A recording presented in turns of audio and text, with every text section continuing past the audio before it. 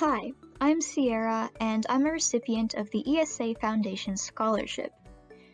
Ever since I was little, video games have been a favorite hobby of mine. Many of my family members are gamers, so video games have always been a part of my life. Of course, at first it just started out as a fun pastime. I would play multiplayer games with my family or my friends after school. But once I entered middle school, my family began introducing me to games that were more story-based or more abstract.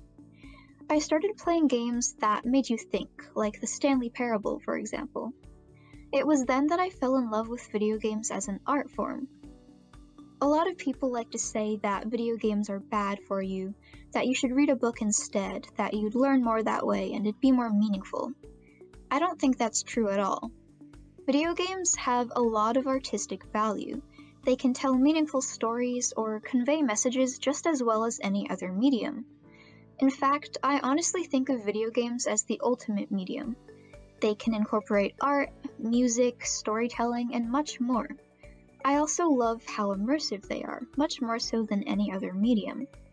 I've always been a dreamer and an escapist, so I enjoy immersing myself in other worlds through video games. Ever since I started appreciating video games for their artistic merit, I knew that I wanted to become a game developer myself. I want to create that unique experience that only video games can bring. I want to impact people the way I was impacted by games throughout my life. Next year, I'll be attending WPI, where I'll study computer science as well as interactive media and game design.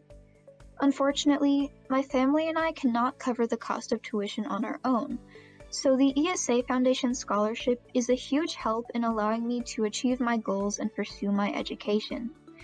For allowing me to pursue my dreams in the game industry, I'm forever grateful for the ESA Foundation. Thank you.